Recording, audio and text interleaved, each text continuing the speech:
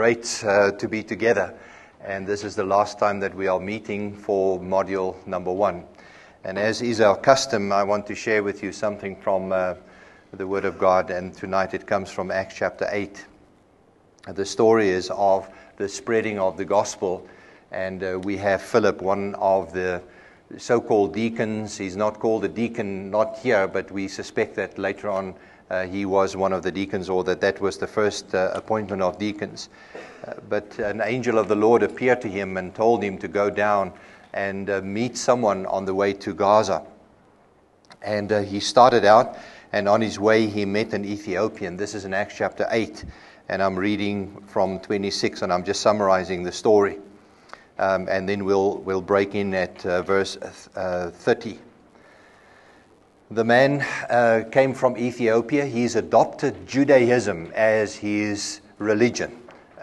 We're not sure exactly how and why. It's quite interesting. Got stuck in Ethiopia just last year for a 26-hour period, missing a connecting flight to Thailand, and asking a guide, a taxi man, the next day to take us around in the city of Addis Ababa. And it's amazing how much tradition there is in terms of Old Testament Judaism, and some mixture of Christianity and Judaism and Orthodoxy and Coptic Church and everything else is there in Ethiopia. Some Ethiopians even till today believe that the Ark of the Covenant ended up in Ethiopia and it's stuck away somewhere in a little church or a little building somewhere, and they won't allow anybody to get close to that. So it's a very, very interesting country, but it really goes back to the time before Christ. Somehow or the other, Jews must have traveled in the northern parts of Africa, and they have taken the concept of Judaism with them. Some of you may remember, even in more modern times, that at one stage Israel went in and evacuated or helped many Ethiopian Jews to actually go to Israel. And today, many of them live in Israel, and they are literally Jews, but they are black African, but they have adopted Judaism, and they are regarded as Jews, and many of them live in Israel now. In Acts chapter 8, we have Philip meeting an Ethiopian. He was part of the court of the queen, and he went to Jerusalem to worship. And he was on his way back, and he was reading. Philip ran up to the chariot when the Spirit of the Lord told him to go to the chariot, in verse 30 of Acts chapter 8. Then Philip ran up to the chariot and heard the man reading Isaiah the prophet. "Do you understand what you are reading?" Philip asked. Now that's a question that I want to ask you tonight, and to consider that question. Do you understand what you are reading? And that's really the topic of our lecture time together. Do you understand what you are reading? There's so much in the Bible, as I will point out later on, that is immediately available to us, understandable. We can take it, we can apply it to our own lives, especially the plan of salvation. You can virtually give the Bible to anybody with almost no background, and somehow the Holy Spirit will illumine their minds, is the word we use. Through illumination, through the light shining in their hearts and in their minds, they will read, and something in the Word of God will speak to them, will appeal to them, and the Holy Spirit will use those words to help them to come to God and to find salvation in God. But at the same time, it is also true, like the Ethiopian, we may be reading and not necessarily understand exactly everything that is mentioned in the Bible. And that is what we are going to talk about tonight. Now, the Ethiopian responded in verse 31 saying, "How can I, unless someone explains it to me?" Unless someone explains it to me. So he invited Philip to come up and sit with him. The eunuch was reading this passage of Scripture. He was led like a sheep to the slaughter, and as a lamb before the shearer is silent, so he did not open his mouth. In his humiliation, he was deprived of justice. Who can speak of his descendants? For his life was taken from the earth. The eunuch asked Philip, "Tell me, please, who is the prophet talking about, himself or someone else?" Again, one of those questions of interpretation. There it is. It's clear. in terms of the actual writing, but what does it actually mean? And how do we interpret this particular passage? Essentially what the eunuch is asking Philip. Then Philip began with that very passage of Scripture and told him the good news about Jesus. Cut that story short, the eunuch came to know the Lord. He was baptized and he went home with joy. And he is probably the first missionary to Africa, although there may have been others on the day of Pentecost who went to Egypt and Alexandria and other places in the northern parts of Africa. But many of those would have been Jews. Here we have a true Gentile who adopted Judaism as his religion, and now he became a Christian, and he went back to his home, and he probably shared his faith with other people around. But that question is an important one, and that is, who will explain to us? And there are two things that I want to say about that. The first is that we need to be dependent on the actual reading of the words in the Bible to inform us. And this is written for us. And what we need to do is to read it and then to adopt it and to interpret that. But on the other hand, we are totally dependent on the Holy Spirit to dwell within us and to illumine our minds, to help us to understand what it is that God is saying to us. So let's continue to read, and let's continue to ask the Holy Spirit to help us and guide us in our interpretation. But also, as we read and as we depend on the Holy Spirit, we need some guidelines. And that's the topic of our discussion tonight. So let's pray together as we get going. Father, we want to thank you for another opportunity to learn, to study, and to learn more about your word, the Bible. And I pray that as we discover more about the truths in your word and about your word, Lord, that you would help us to love you more as a result of that. I pray that you would work deeply in our hearts and that your name be glorified in everything we do. We thank you for this time together during this module. We thank you that tonight we come to the end of module number 1. Thank you, Lord, that you have kept us faithful. Thank you for all that we were able to share and learn together. And I pray that as a result of what we have learned, we will not only know your word, the Bible, better, but that we will get to know you better, that we will love you more, and that we will be far more effective in serving you in this world where you have placed us. We pray these things in Jesus' name. Amen. Now, as we check in tonight, I want to congratulate you for hanging in there for 8 weeks. This is week number 8, and thank you for coming in the first instance, and thank you for signing up for this course, and thank you for learning and listening with attention. I think during the 8 weeks, most of you listened with attention, and I want to thank you for that. I really appreciate that. You have reached the end of module number 1, and tonight, sometime or the other during the course of the lecture time or during the break, we just ask you to complete the evaluation form, the feedback form, so that you can give us feedback. It really helps to get the feedback in order to plan better for the next time that we do this again. And today's lecture is a bit shorter. As I've mentioned to you last week, after the tea break, then some of you are going to come back and write the exam. The rest of you will be free to go. Now, so far, I trust that you know the books, the names of the books of the Bible, all 66 of them. I'm not going to ask you to write them out again tonight, but those of you who are registered for the certificate of completion, that's going to be in your exam. So if you haven't memorized them, you've got time now very quickly to memorize some of those. I also trust that you have a better insight into this book that we call the Bible. I love the Lord. I love His Word. And the way that I get to know God is through this Bible. And what I've tried to do during the whole course is to give you more confidence that this book is the truth, that we find the truth of God in this book. This book is about the living Word, Jesus Christ, ultimately, because Jesus is God's plan for salvation. And I trust that your confidence has been increasing over time as you learn more about the Bible. We have learned that the Bible is God's inspired word. It was written by many authors using different genres, as we have seen in lecture number 1. It was transmitted via careful copying and checking.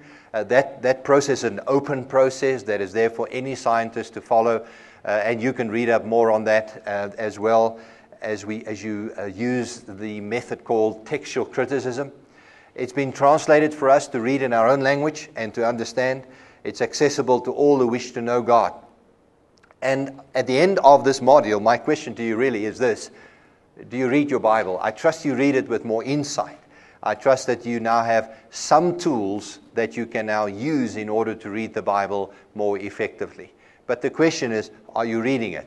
It's one thing to know about the Bible. It's another thing to actually use it in your life.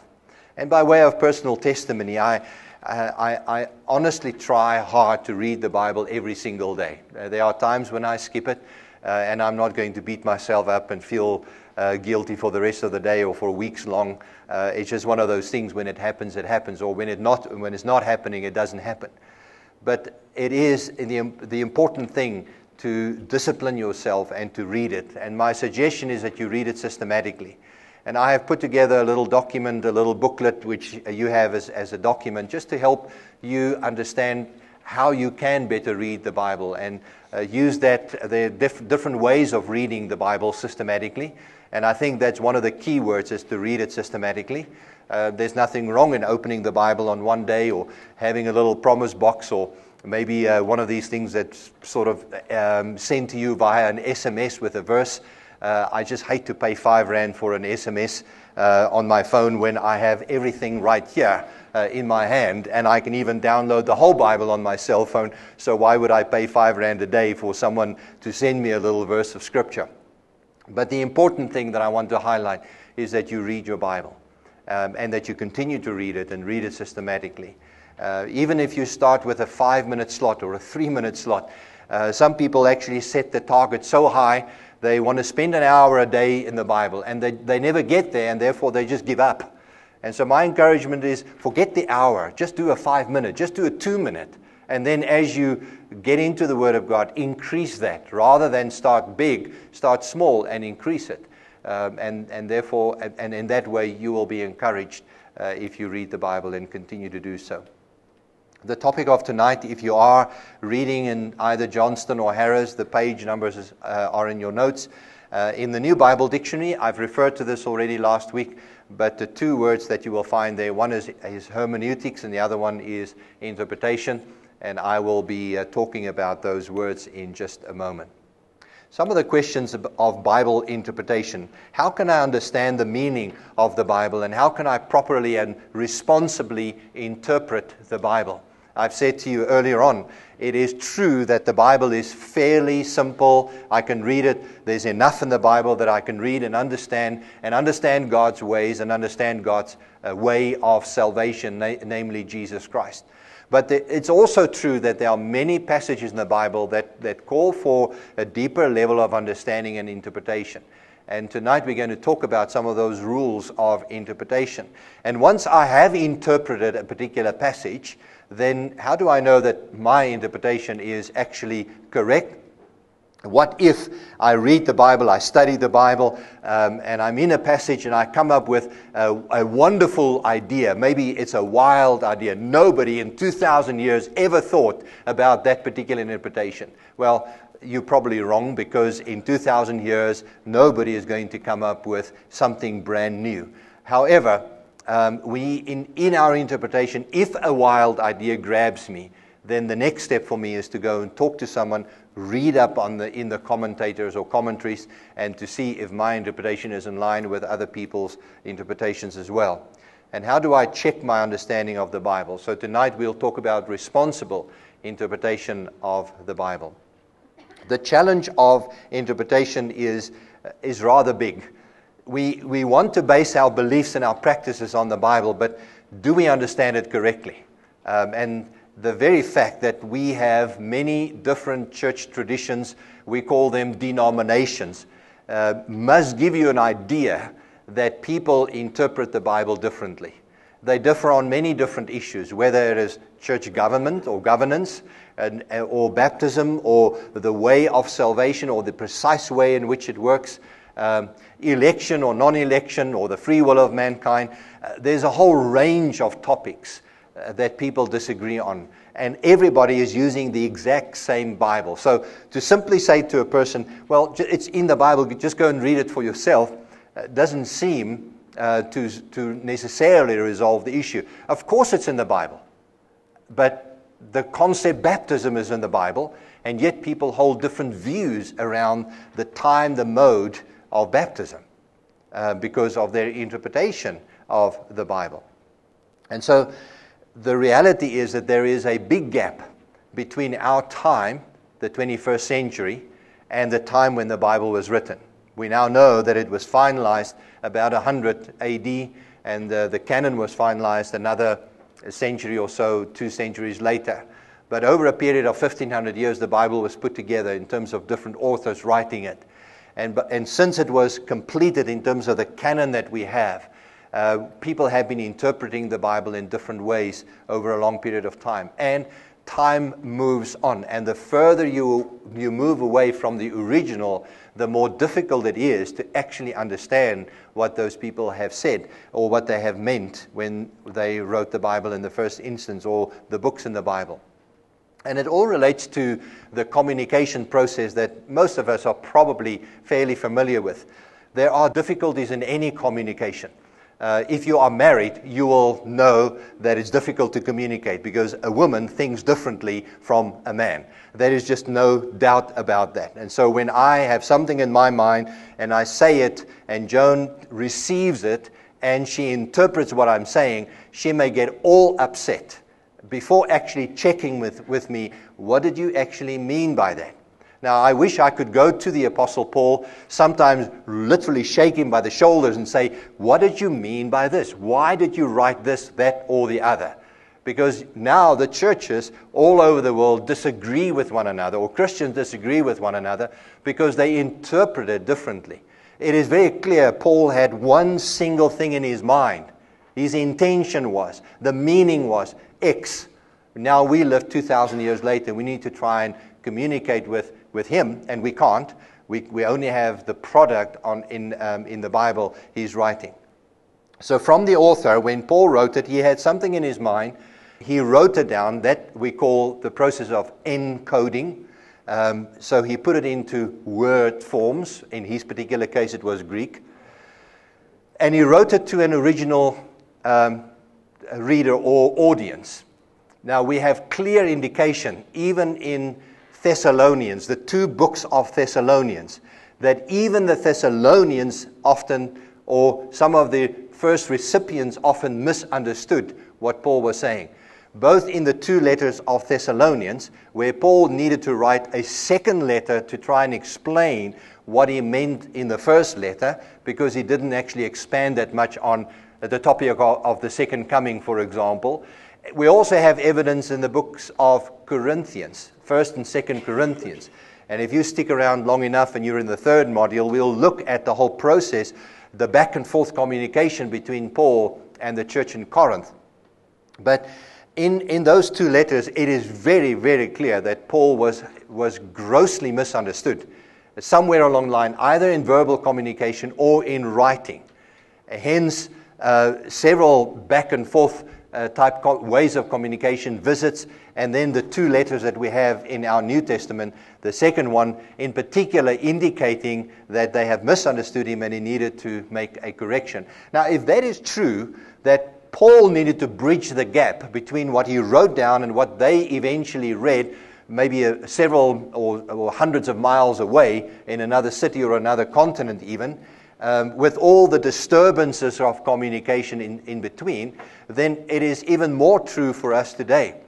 Because from the author to the original reader to the contemporary reader, which is me, you and I, with even more disturbances. Now, we are not privy to Greek directly, and certainly not New Testament Greek. We need to go and study that and unravel that, then translate that into our language. And we're not there to go and check with them to say, what exactly does this Greek word mean? We now have to look at all the resources available to us 2,000 years later to try and find that out. And the gap is ever more increasing. from the author to the reader with the disturbances in the meantime. And those disturbances can be anything. We're not just, sometimes communicators in communication theory, they talk about noise. There is noise. It's like a telephone line, and I'm on this line and you're on the other line, and there's noise in between, and therefore I don't hear precisely what you are saying. That's the disturbances that we're talking about. Now, noise can be language difficulties, cultural differences, and even gender differences, the way a man thinks and the way a woman thinks, and the list goes on and on in terms of the kind of disturbances that one may have in communication. Let me give you an illustration. I think most of us in South Africa will understand this kind of illustration. There's several SMSs and emails actually that have gone around in the last few weeks about Bakkies Botha. Now, any communication assumes a huge amount of common knowledge.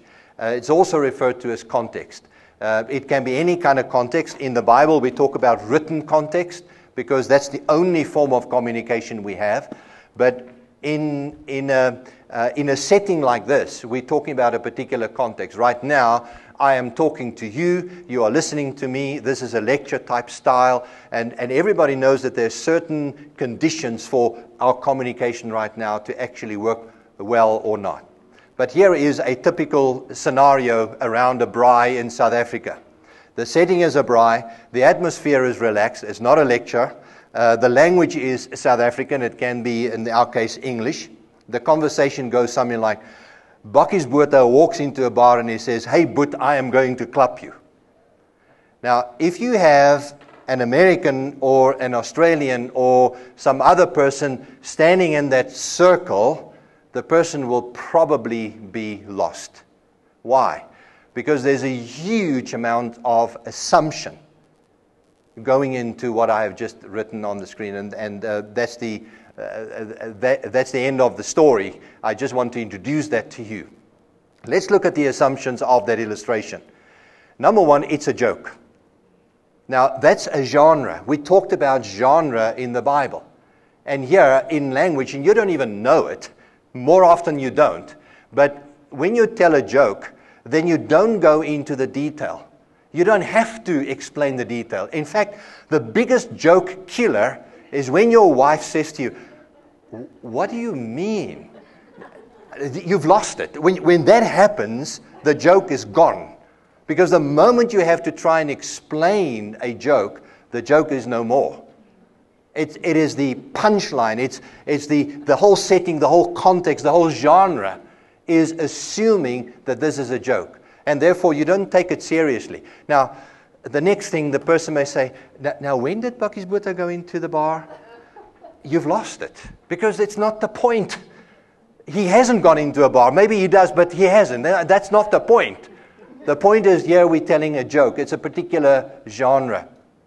It doesn't need any specifics. A braai, I mean, even the word braai in English, in South Africa, demands a particular context. It demands a South African context, because if you use this same word in an English conversation in America, people will be completely lost. You will have to replace it with something else. Bakkies Botha. I mean, again, you go to the States, you use this illustration from a pulpit or around a barbecue or a cookout, which is the words they use in America, they will be lost. They have zero idea. They don't know rugby. They're the poorer for it, but they don't know rugby at all. And here you have a big South African rugby player and certain assumptions. Rugby, big, strong, not to be messed around. Those things are not mentioned in the joke. The very word Bakkies Botha, and I don't know whether you've received that email just recently, but it says, it has a whole list of things about Bakkies Botha and he's strong. When I was growing up, there were others. There was Van der Merwe, and then there was Willeman van die Kalahari, and there were all sorts of, it was a joke and a story about big men, and you don't mess around with them. That's the point of that whole story. And then, hey, Boet. Now, Boet, again, you will have to explain to a non-South African, and probably to some South Africans as well. But it is an Afrikaans word that means a brother, but it's a sort of a colloquial, fun name that you call someone you really like, sort of thing. Or in a context like this, it can mean maybe something negative or whatever. But it really goes back to a TV commercial some years ago about some oil, and there was a whole series of them where the two men sat in front of a garage and they chatted to one another, and the word just became part of the expression. Even in English, but is a word that we use in that way. And it originated with, as I said, brother, bro, or whatever other word, but is something that people in South Africa, I think, understand. And then klap, another word that oftentimes English-speaking people use around in South Africa. But again, you would have to explain that if you are talking, if you're using this illustration in a setting that is non-South Africa or South African. Now, all of that just to introduce to you the challenge of communication, having the Bible written 2,000 years ago, and we are now reading it, and it means that we don't necessarily understand everything at first sight. It leads us to the term hermeneutics. The word is derived from the Greek hermeneuo, which can be translated to interpret or to explain. And so the word hermeneutics is used in many different disciplines, not only in the Bible or biblical disciplines or in theology, but in anything that you need to try and explain or you need to use certain rules to explain it. In law, legal terms and everything else. Sometimes you need to interpret what a judge has said in terms of a court order or whatever. The word is used to denote, number A, the study and statement of the principles on which a text is to be understood, or B, the interpretation of the text in such a way that its meaning comes home to the reader or to the hearer. And tonight I'm going to talk about both of those. We talk about meaning, but we also talk about the principles that we apply in order to understand the Bible better. And this is a quote from the Bible dictionary. Some of the common terms that you will find in this whole study of hermeneutics. As I said, the word hermeneutic itself means the rules of interpretation. The word exegesis you may or may not have heard before, but the word really means to interpret or to discover and explain the meaning of a text. And oftentimes a preacher will say, when I was doing my exegesis of a passage, what he really means is I was studying it and I was trying to unfold the meaning of that text. I was digging deeper in order to understand what it says. The opposite to that is eisegesis, whereas exegesis, the word ex in Greek means out of, to take out of the text what it means. Eisegesis, the word eis in Greek really means into, and that is to read into the text what I want it to say. Oftentimes I do that with my wife. I read into what she says to me, what I want her to say, what I want to hear. And there's a real danger that we do that with the Scripture. So this is a dangerous word, where we actually read into the Scriptures. Already I come to the Scriptures with an idea, a preconceived idea, and I want to read into that text what it says. Exposition is an explaining or the explaining of the meaning of the text. And really, the word is exposing. You can see the word there. Let's take a text, as it were. Let's expose it. Let's use an exposition of the Scripture. It is in this context that you will hear from time to time people talk about expositional preaching. We use expositional preaching, which means the sermon is not an idea where you just add on certain verses to prove your idea, but it is taking a text of Scripture and allowing the text to speak and to unfold the text, to expose the text, and allow the text to actually speak into a particular situation. The word application, I think, is pretty clear. It is making an application to a modern-day situation. Once I know what the Bible says, or what it said in the past, then the next step is, what does it say to me? In other words, what is a modern or a contemporary application of that? And this is the task of hermeneutics. Bible interpretation has two main tasks. The one is, this is very easy to remember, in the words, what did the Bible say? or it seeks to understand what was said by the author in the past tense. In other words, I open up in Romans or Corinthians or wherever, my first question is, what did Paul write? Or what did Moses say, let's say in Genesis or Exodus or wherever? What did the Bible say back then? That's the first task. What did it mean to the original readers, author and readers? The second question that I then ask is, what does it say? What is it saying to me today? And both of those are important. We do not want to simply stop with what did the Bible say? What did the author mean? We want to take it through and say, Lord, what are you saying to me? And that's the task of hermeneutics, exegesis, and ultimately preaching, is to not only expose what the original author said, but also what the Lord is saying to us right now. That is modern day application. In terms of the history of hermeneutics, this is a semester-long course, and so I'm going to condense it into one single slide and just give you a little bit of information about that. There are different ways in which the church over time interpreted the Bible, or different rules or different methods of interpretation perhaps. The first one that became very popular in the first few hundred years after the early church, I would say, is called the allegorical interpretation. Allegorical interpretation, we'll look at a few of those examples later on, but it always asks the question, what is the deeper meaning behind the surface of the words? When the word door is mentioned in the Bible, certainly the Bible cannot be so human as to only use the word door. There must be something more about that.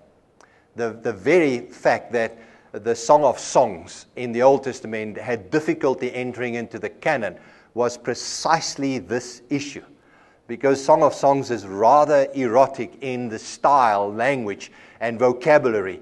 It talks about this lover and his bride or girl. And the Jews struggled with that, and so did early Christianity.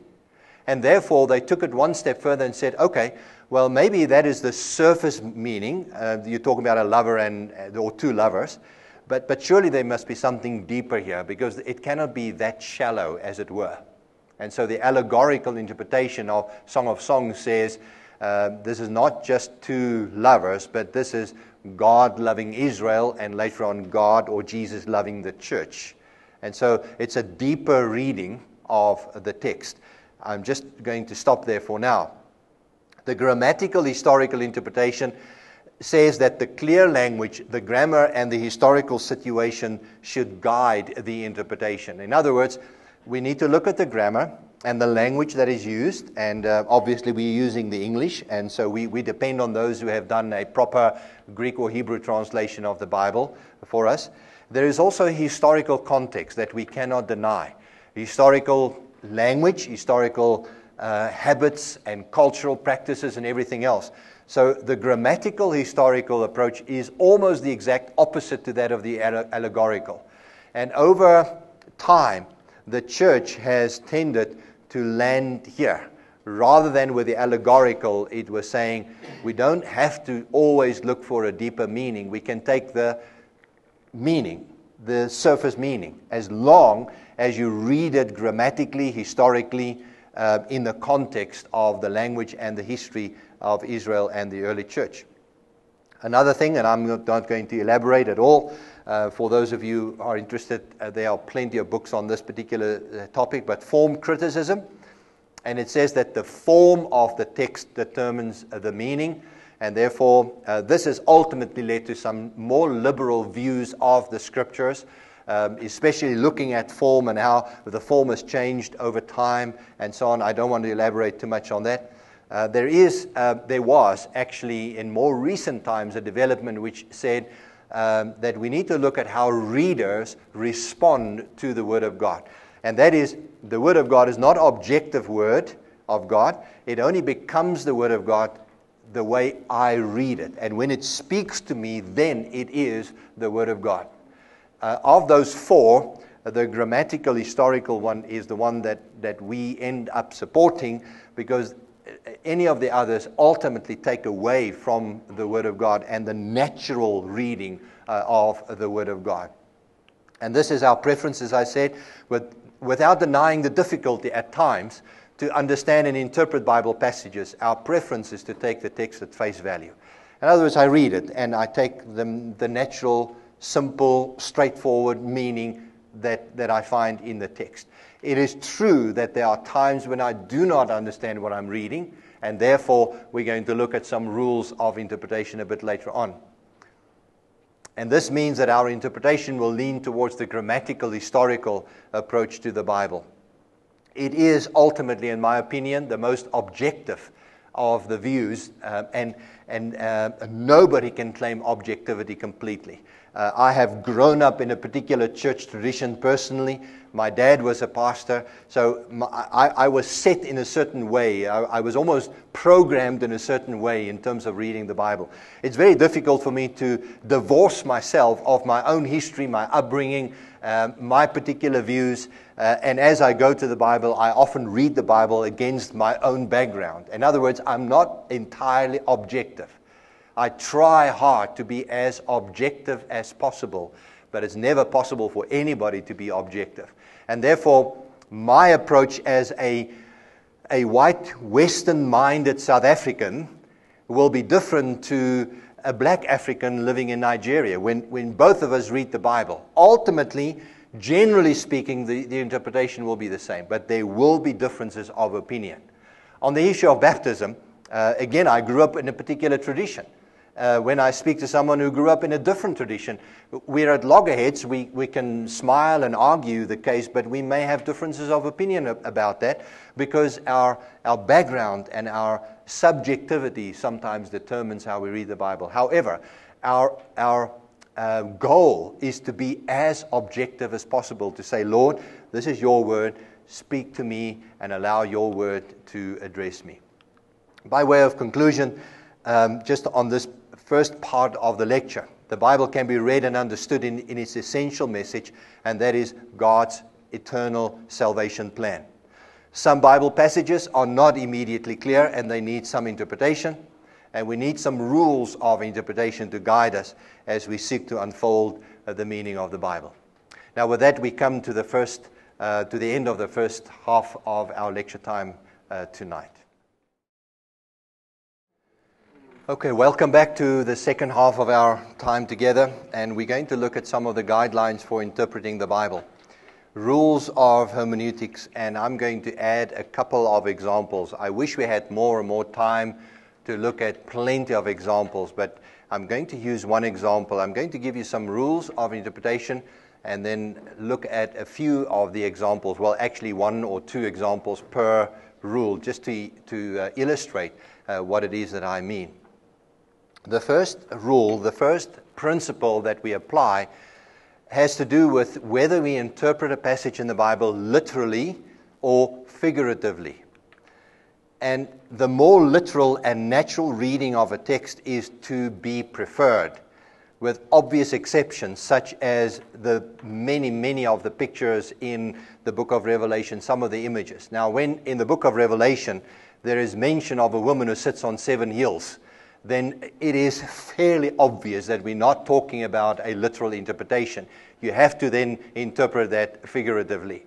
The dragons, the many heads, there are many of those images in the book of Revelation. In fact, scholars disagree as to how far you go with literal and how far you go with figurative interpretation of the book of Revelation.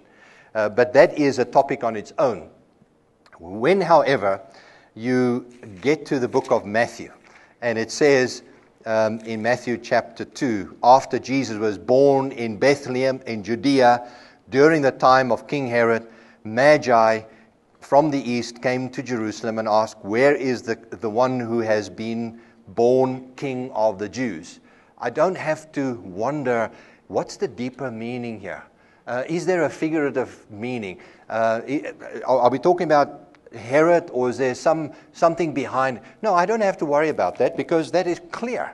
We're talking about a pure historical incident. The language is clear, and we don't have to then further scratch our heads to find out, is this figurative or literal? It is as literal as you can get it. So most of the scriptures can be interpreted like that. Also, given the fact that, and I'll get to that point, that there are different genres in the Bible, and this is why the book of Revelation is in a genre of its own. It is in a literature type of its own, and therefore there are certain rules that apply to the book of Revelation, and as much as the different rules apply to different genres as well. The figurative, such as the allegorical interpretation, is to be avoided unless the text demands it. And there may be a couple of places where the Bible, the clear meaning is that there is an allegorical meaning behind this. But then the Bible will have to say that. The danger, and as I will point out later on, the danger with allegorical interpretation or figurative interpretation is that you and I, and there are maybe about 80 or 70 or 80 of us here in this room, we can have 70 or 80 different interpretations, because each one of us can just apply an interpretation to the Bible, which makes it very clear. But when I read about Magi coming to Bethlehem, which is a known city, Herod, who is a known person who was born, or Jesus born during his time, we don't have to disagree on that, because the historical information is right there. Our first attempt, therefore, should be to allow for a literal interpretation as far as possible, such as the grammatical historical approach. The clear and the obvious meaning based on the language, the grammar, the background of the text is to be preferred. Now, here is an example in 2 Kings, and this is not something that I have sucked out of my thumb. This is an actual sermon that I listened to when I was much younger than I am right now. But in 2 Kings chapter 6, and I was already studying theology, so I had an idea what was going on at that particular time. The company of the prophets said to Elisha the prophet, "Look, the place where we meet with you is too small for us. Let us go to the Jordan, where each of us can get a pole, and let us build a place there for us to live." And he said, "Go." Then one of them said, "Won't you please come with your servants?" "I will," Elisha replied, and he went with them. They went to the Jordan, began to cut down trees. As one of them was cutting down a tree, the iron axe head fell into the water. "Oh, my Lord," he cried out, "it was borrowed." The man of God asked, where did it fall? When he showed him the place, Elisha cut a stick and threw it there and made the iron float. "Lift it out," he said, and then the man reached out his hand and took it. And here's the sermon. It was an allegorical interpretation. In other words, the person simply ignored the historical background and the story and simply added meaning to every single little thing in the text, such as the prophets, the company of the prophets. This is the church. They said they needed a bigger place, and the Lord wants us to expand. And they said, Elisha said, "Okay, go and cut some wood." They said, "No, you must come with us." Clearly, they were inviting the Holy Spirit to come with him. We never can go anywhere without the Holy Spirit. And then the man was heating away, and the axe fell off. In fact, he was, and this is a sermon, I kid you not, the man was chopping away, but there was no axe head. He was actually working without power. He was working without the power of the Holy Spirit. And then he called to Elisha to help him, and Elisha threw a stick on the water. The cross of Jesus is the one that can save us, that will bring our power back.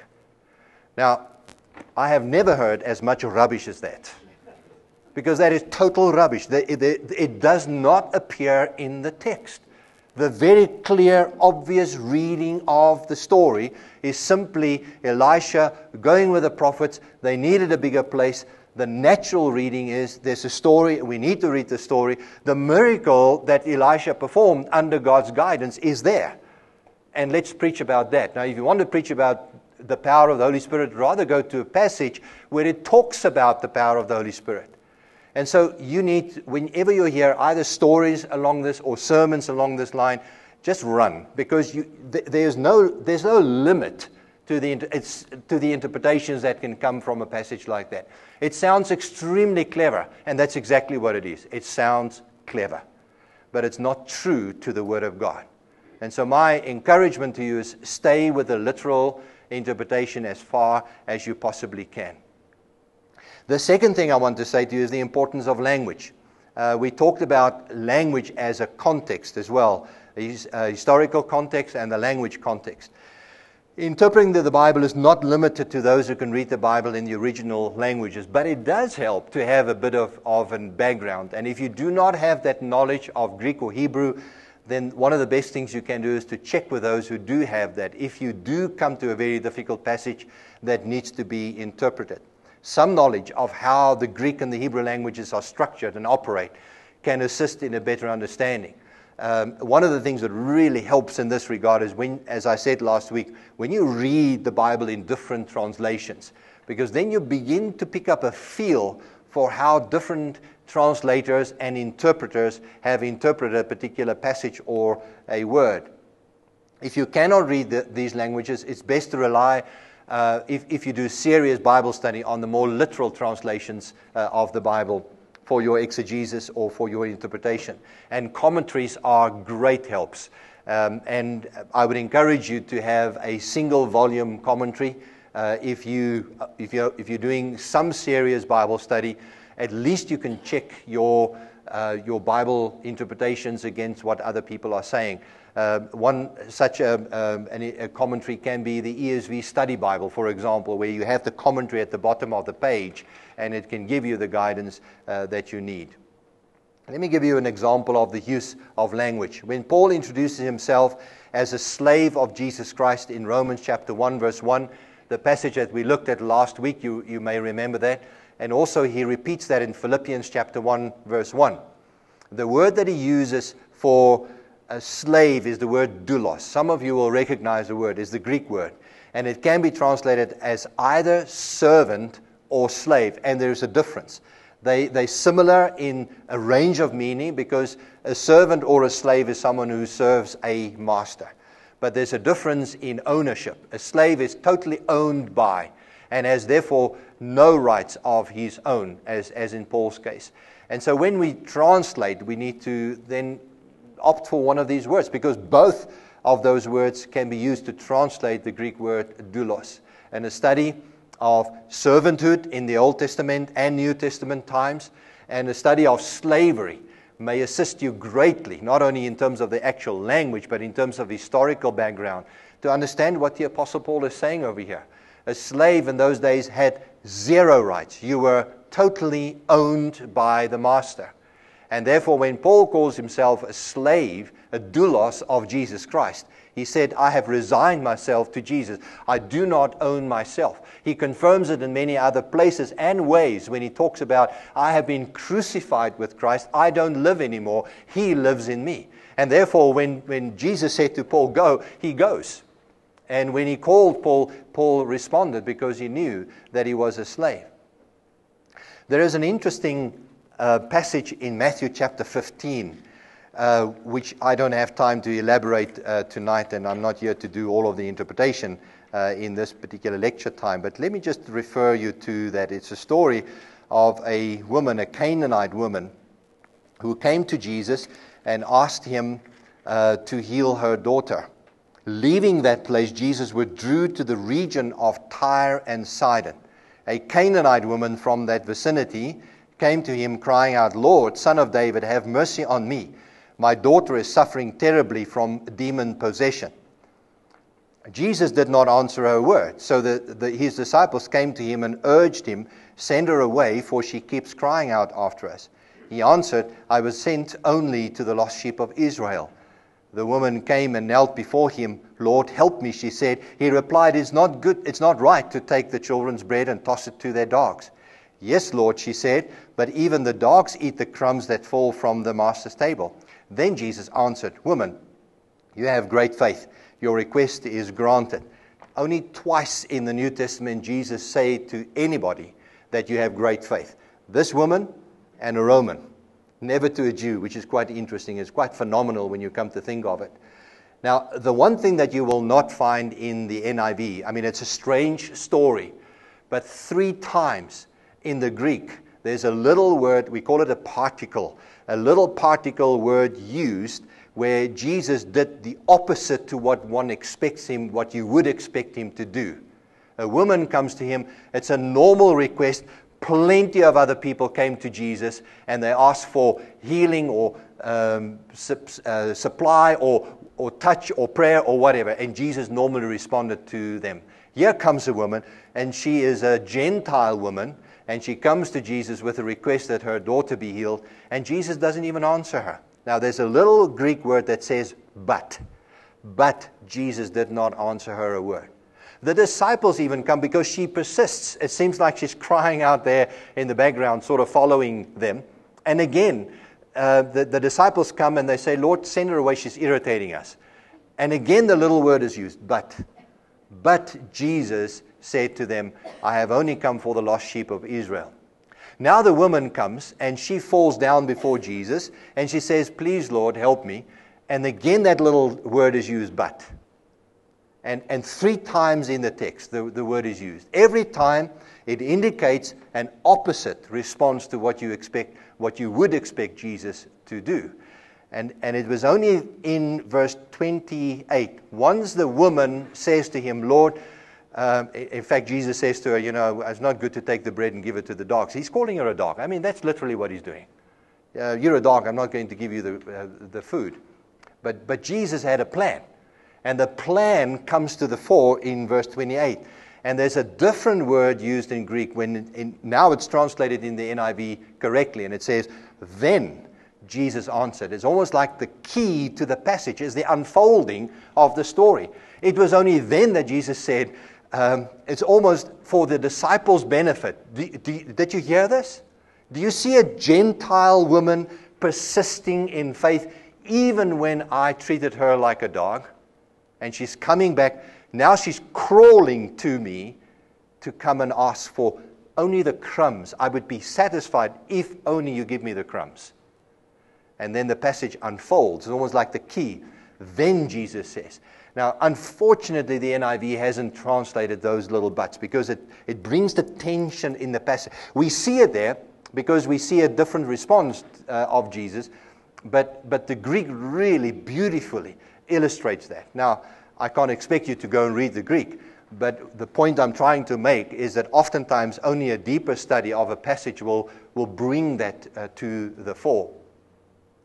The third principle I want to highlight is understanding genre. We've talked about this. The Bakkiesboot joke is a good illustration of how a particular genre calls for a particular interpretation or understanding.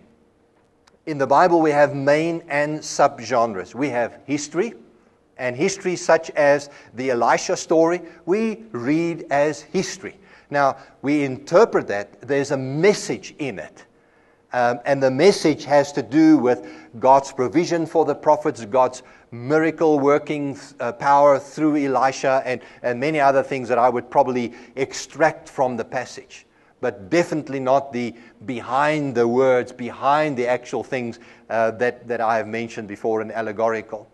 There is poetry. Now, poetry needs a very different approach because poetry, you have issues such as you have learned in school, poetic freedom, for example. You can't necessarily always interpret everything completely literally because poets use freedom of expression.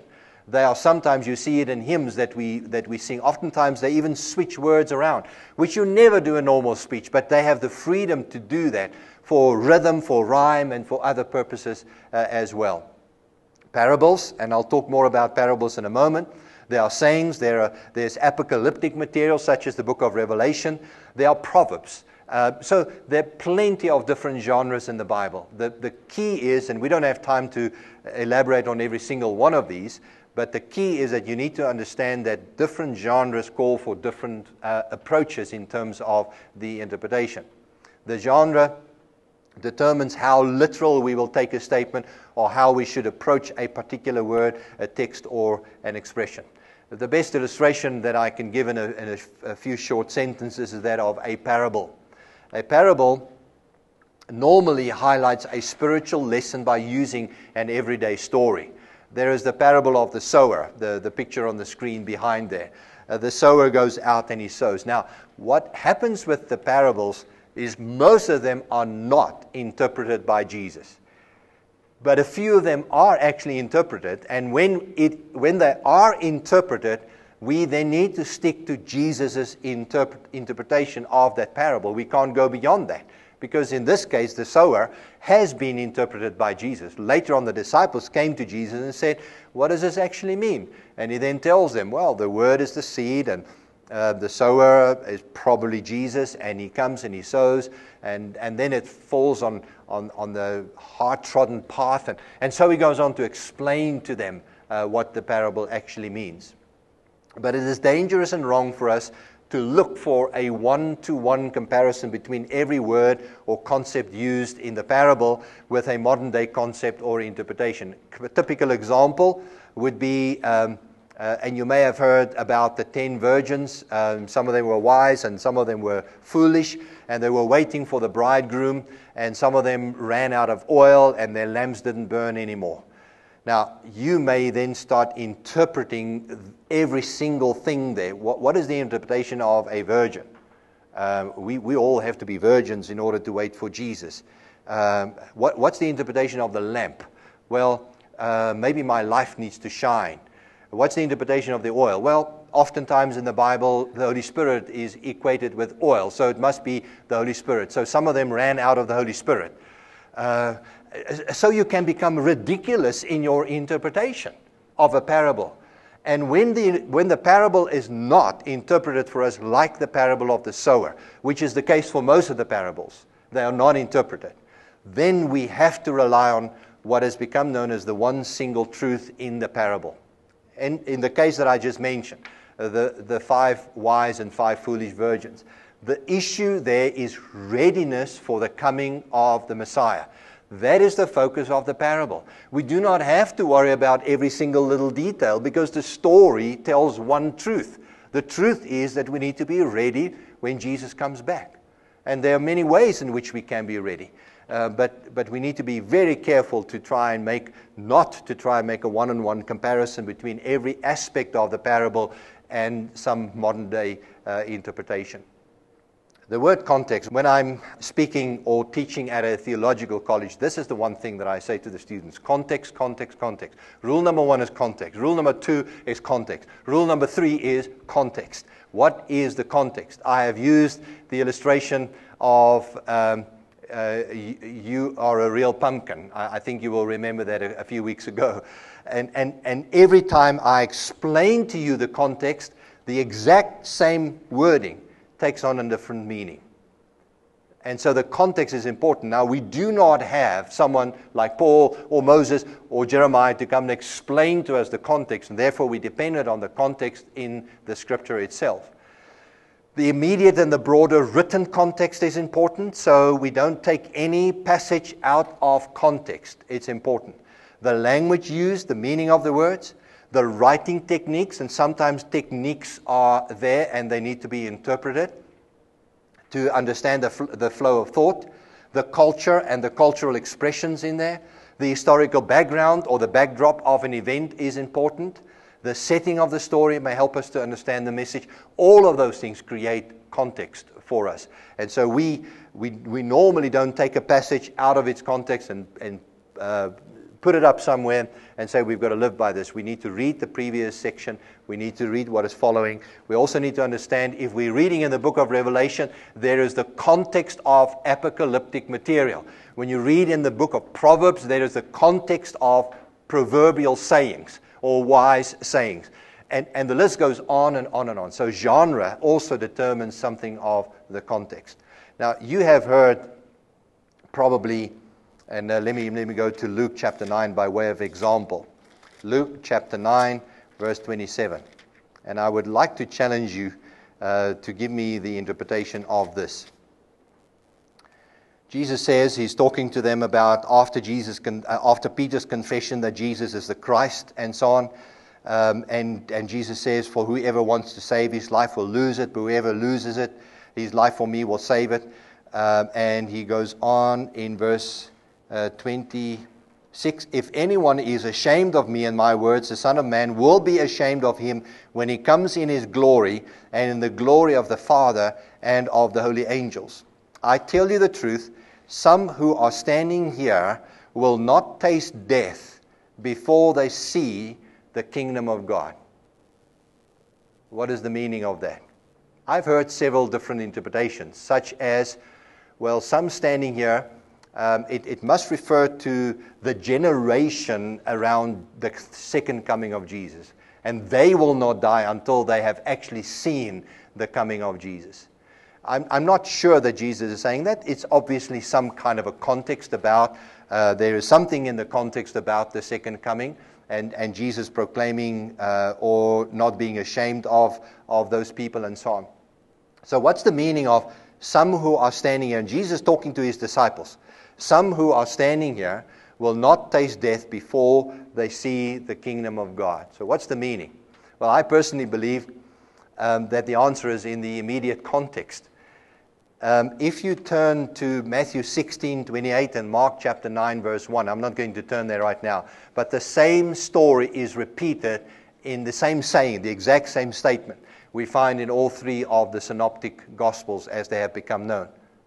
And in Luke chapter 9, verse 28, listen to the wording. About 8 days after Jesus said this, he took Peter, John, and James with him and went up on a mountain to pray. And as he was praying, the appearance of his face changed. His clothes became as bright as a flash of lightning. 2 men, Moses and Elijah, appeared in glorious splendor, talking with Jesus. Every single one of the synoptic gospels, Matthew 16 and Mark chapter 9, follow the exact same saying with the exact same story, and that is the transfiguration on the mountain. In other words, Jesus was saying some of those, Peter, John, and James, those three he was referring to, they will see me in my glory. And when they saw Jesus change completely, I mean, he was just a human being with them all the time. Now suddenly they see him change. His clothes even changed. And suddenly there is Elijah and Moses. And so they must have had a glimpse of glory right there on that mountain. And so Jesus was actually preparing them and saying that they are going to see the glory of Jesus. Now, if you look a little bit further, perhaps maybe there's some reference to the second coming, but I actually don't see the second coming in the context following immediately. That is how important context is. The background of a passage is the principle number 5.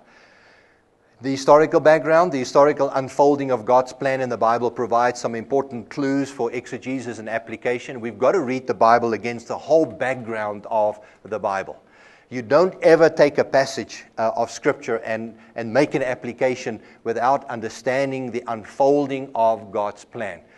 I told you before, if you hang around to the last module, there's a concept that I will introduce there and explain and expand on. We call it progressive revelation. And that is, God did not tell David in Kings and Samuel everything that is going to happen in the future. There's certain things that we now look back and we can see in the Psalms and others where prophetically there's a reference to Jesus, but it's not specific. As time progressed, God revealed more and more and more about himself. And therefore, when we get to the New Testament, you need to read it against the background of the Old Testament development of God's salvation plan. When you read in the Old Testament, you need to bear in mind that somewhere in the future, the New Testament is following, so we can't just remain in the Old Testament either.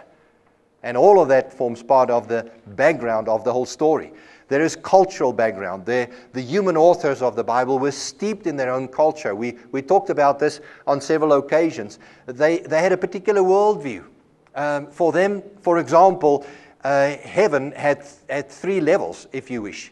There was heaven as in the blue sky that we see. There was heaven where the stars reign. And there was heaven where God is. So there were 3 levels of heaven. Now, with our scientific knowledge today, we know about all of the universe and the billions and billions of stars in every galaxy and everything else, which they never understood much. Because they were limited in their understanding, their scientific knowledge at that particular time. Understanding these backgrounds will help us interpret what they have written and why a particular event has taken place. Again, by way of a very quick example, and only a few of them, Jeremiah chapter 3, verse 8 mentions divorce. And you will know by now how to find Jeremiah, because you have memorized the books of the Bible. And Jeremiah says, during the reign of King Josiah, important historical background. Josiah reigned in the 7th century BC. During the reign of King Josiah, the Lord said to me, have you seen what faithless Israel has done? She has gone up on every hill and under every spreading tree and has committed adultery there. I thought that after she had done all this, she would return to me, but she did not, and her unfaithful sister Judah saw it. I gave faithless Israel her certificate of divorce and sent her away because of all her adulteries. God talking about to Jeremiah about normal divorce between a man and a woman? Well, it's a picture, which is a reality, and divorce happened in those days. But in this particular case, the background is very clear, and that is Judah was still in existence. If you know our timeline now, we now have Israel already gone, and God says, I have divorced her. And really he is meaning that the Assyrians came in 722 and they destroyed and they took over Samaria. And so that's part of the background. And now he's talking about her sister Judah, which is the southern kingdom. And unless they're careful, God is going to come and do the same. So against the background of the divided kingdom and the fall of Samaria, it is clear that God is talking figuratively about God divorcing Israel. Now, the book of Ruth is full of references that can only be understood. In fact, some of them are actually explained in the book of Ruth, sort of giving the indication that there was a following generation or generations who did not even understand what was going on in the book of Ruth. There are a couple of things there about levirate marriage, for example, and that is when a brother, an older brother, has a wife and he dies without having any children. In those days, part of the background, it was important to have a son, because in your son, the name of the family will exist into the future generations. And so if that is not the case, then the rule was, or the law was, the second son needs to step in and make a baby. And that baby will have the family name and will actually be seen as the older brother's child.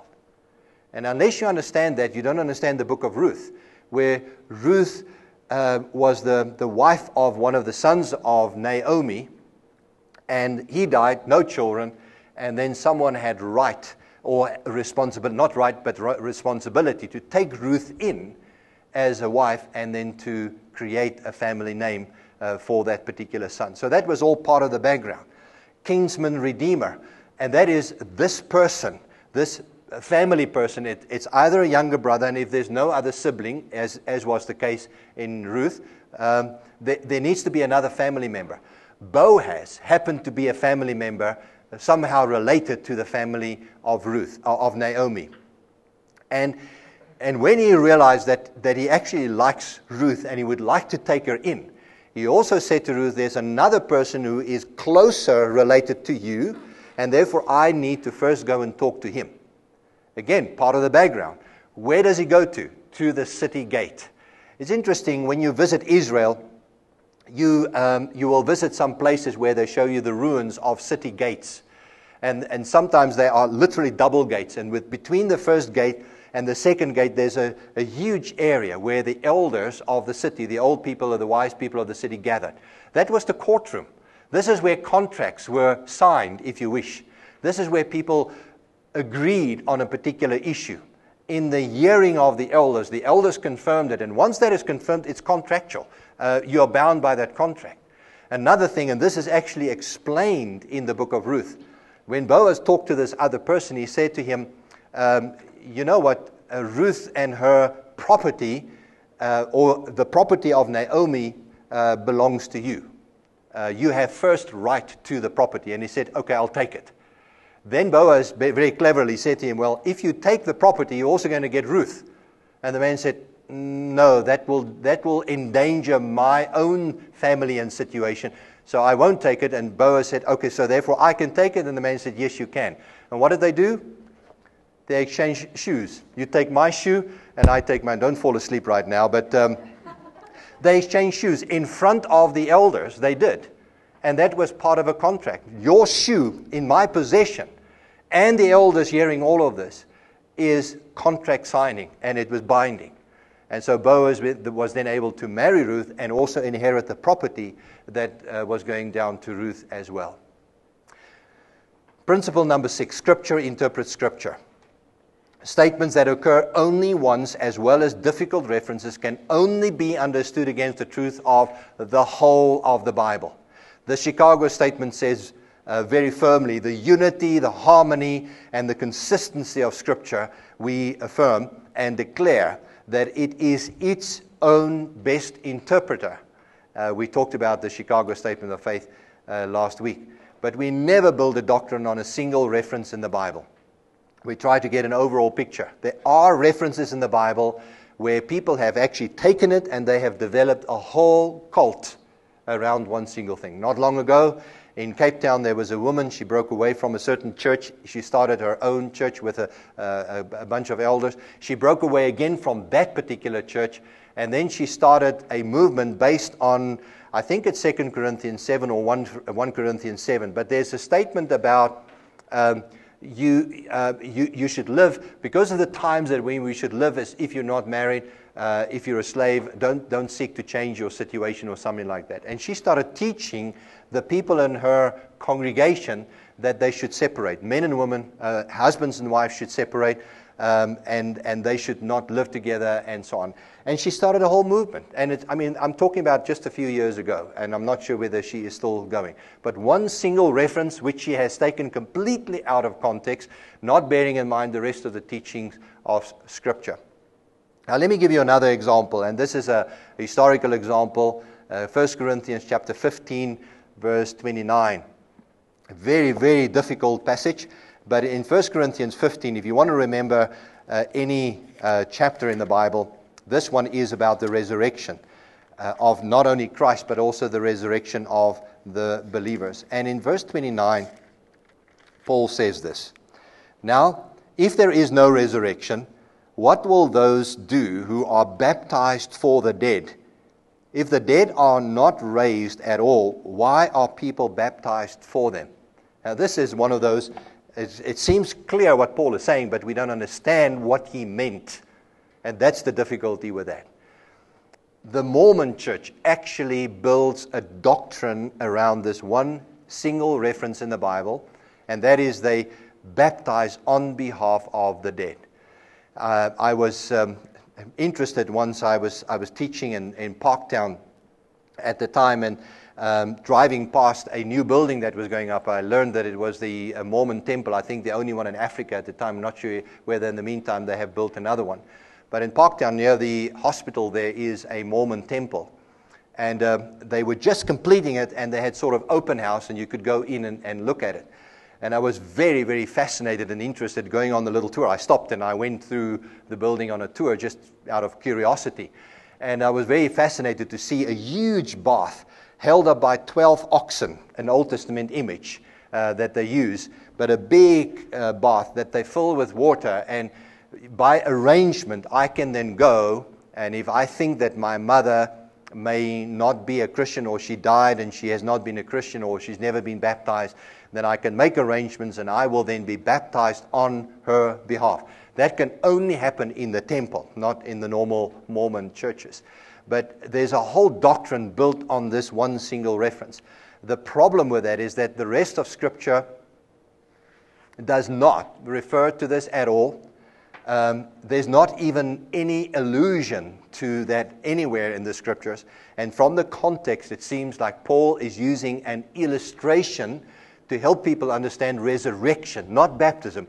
He wasn't teaching about baptism. He was teaching about the resurrection. And he said if even maybe a wrong practice, maybe people did do it in those days, but it may have been a wrong practice. But Paul uses that as an illustration to point out how we must believe in the resurrection.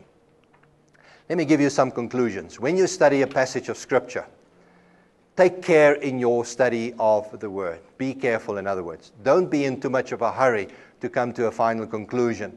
Look for the clear meaning of the text, if it is at all possible. Study the context, the language, the culture, the worldview, the rest of Scripture, by the way. Check your interpretation with others. Your pastor, read some commentaries, and make sure that your interpretation is supported by others. And then continually pray for the Holy Spirit's guidance and that illumination that will come your way if you are praying and depending on the Holy Spirit. Chicago Statement on Biblical Hermeneutics, article number 15 says, we affirm the necessity of interpreting the Bible according to its literal or normal sense. The literal sense is the grammatical, historical sense. That is, the meaning which the writer expressed. Interpretation according to the literal sense will take account of all figures of speech and literary forms found in the text. I called it the genre that you will be looking at. Now, this brings us to the close of module number 1. I trust that you have enjoyed it and that the Bible will become very alive to you. In terms of the future, we are starting module number 2 pretty soon, and that's going to be a survey of the Old Testament, and we'll take a book-by-book look at every single book in the Old Testament. We deal with the author, a brief background, the genre, the outline, the main message of every book in the Old Testament. And if you can pre-register, it would really help us to know how many of you are coming. May God bless you and enjoy your Bible.